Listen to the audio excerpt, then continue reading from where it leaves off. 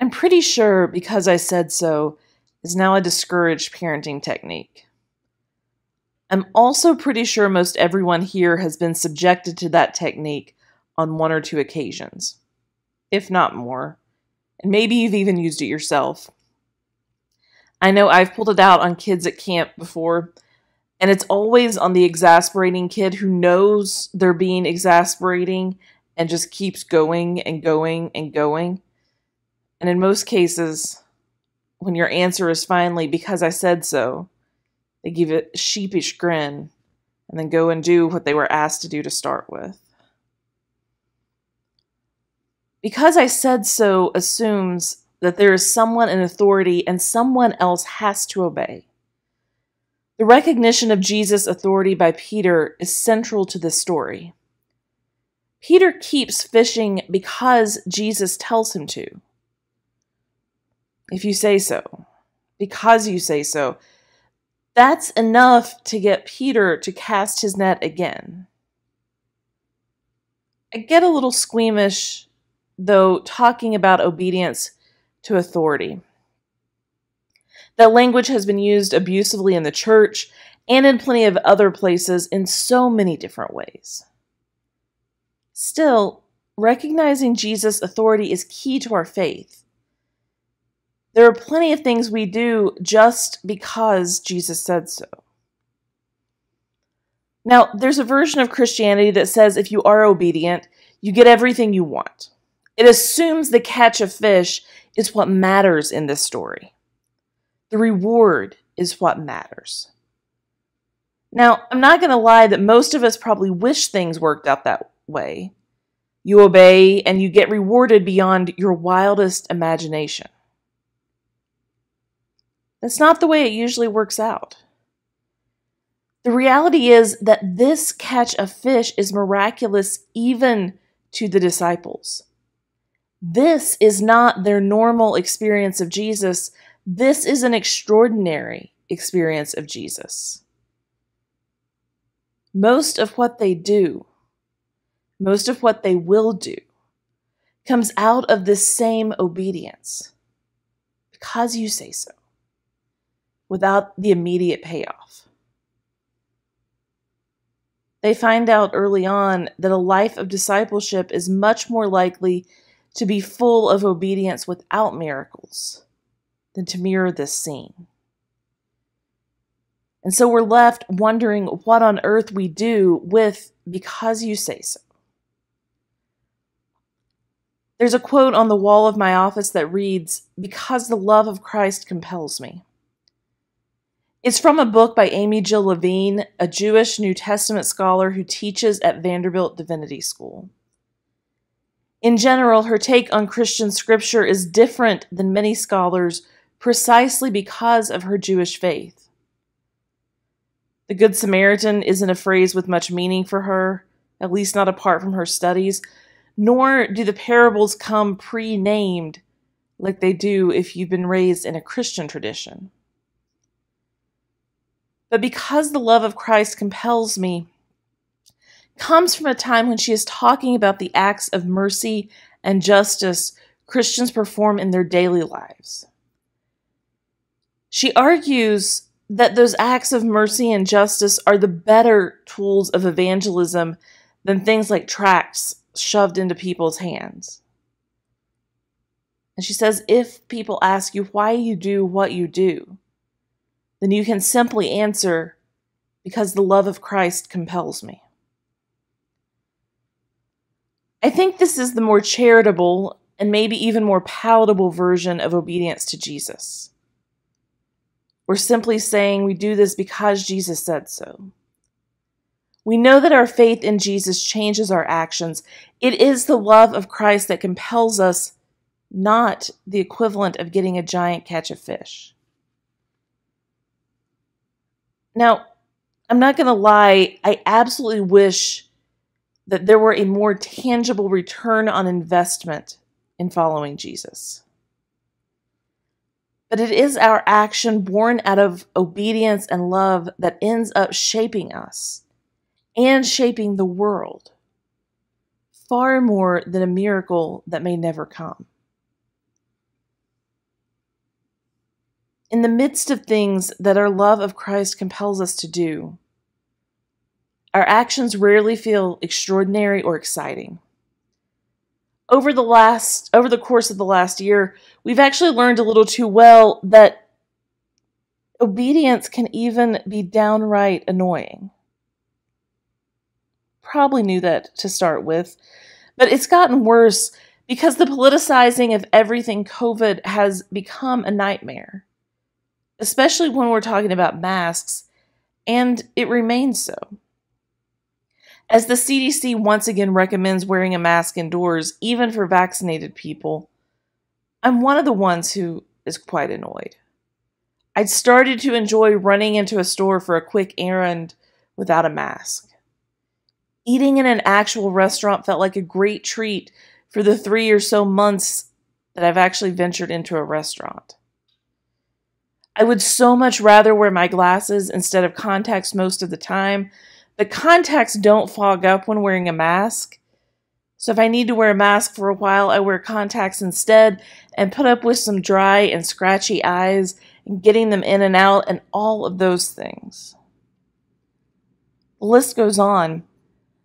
But there are many annoying little things that mean I don't want to wear that mask, but I still do.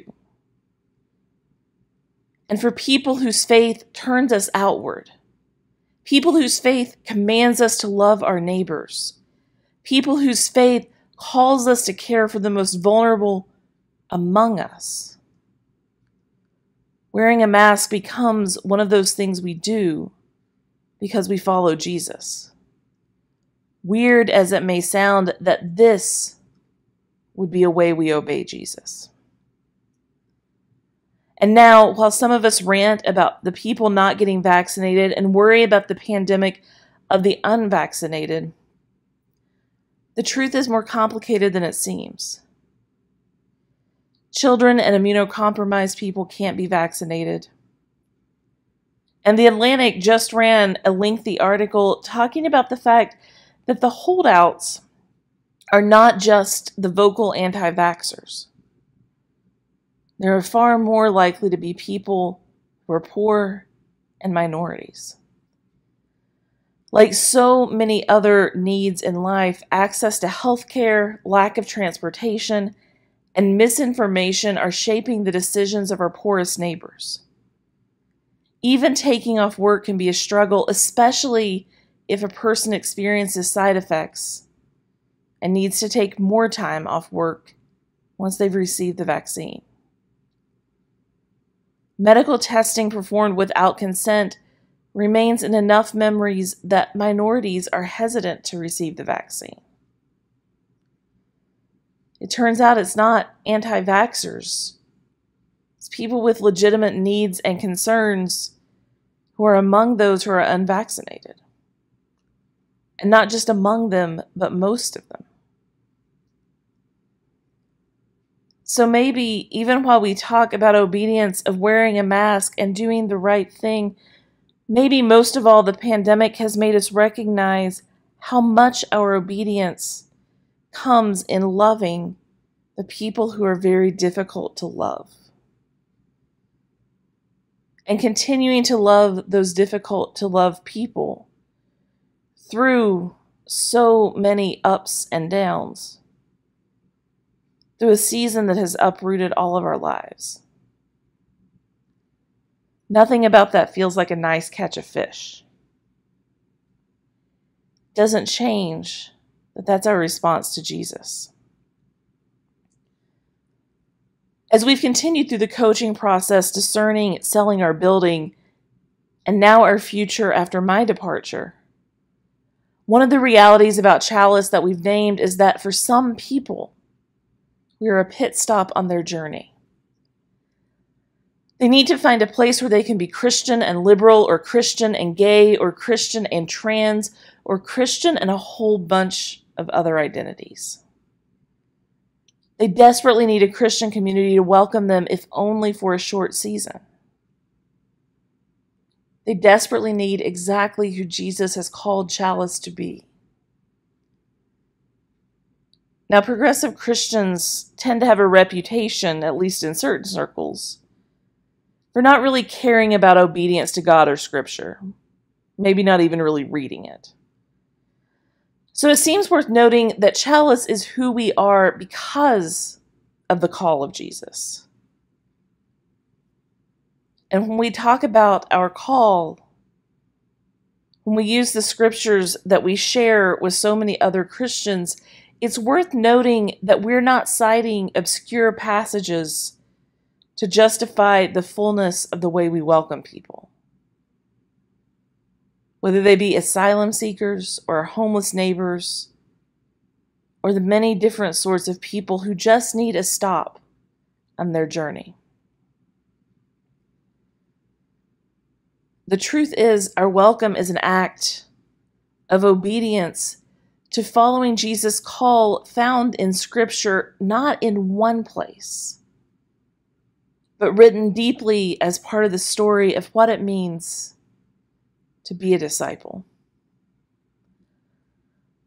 In fact, the story of Ruth might just get all of those people, all of the ones we want to welcome, rolled into one story. If you don't remember, there's a famine in the land, and so people are displaced out of hunger. They become refugees fleeing, looking for asylum wherever they may find it. They settle in a land that has more food, but is still struggling to overcome the famine 10 years later. And so, when Ruth, a woman who just is introduced in this story, when Ruth's husband dies, her mother-in-law Naomi tries to send Ruth back to her people. Ruth refuses, choosing to stay with Naomi, pledging herself to her. In fact, for many years, the words Ruth pledged to Naomi were read at weddings since they so reflect our views of marriage. They were common enough that even I know the King James version of those vows. Whither thou goest, I will go, and where thou lodgest, I will lodge. Thy people shall be my people, and thy God my God. Where thou diest, I will die, and there will be buried. The Lord do so to me, and more also, if aught but death part thee and me. Following those vows, the women flee to Bethlehem, where Ruth gleans for their food. In that land, God's people do not clear the fields completely, but leave the extra for the poorest in the land to come and pick enough food to sustain them. Ruth is among those poorest people, gathering the edges of the barley field so that she and Naomi have enough to eat. We usually talk about the rest of the story, where Ruth ends up married to a man named Boaz. But the setup has a whole other depth to it when we are talking about our faith and who God calls us to be. There are at least a dozen more stories we could mention if we chose to, when talking about the tangible ways we obey God's call. And you know what?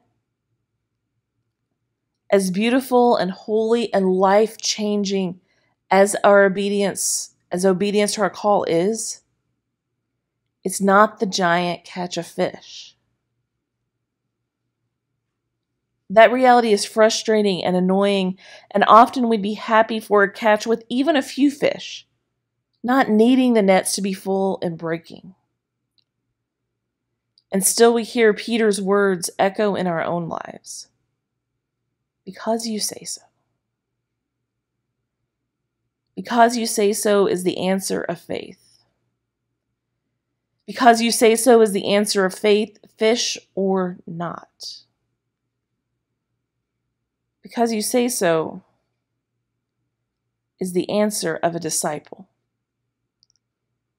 and a disciple that chooses to follow Jesus, come what may.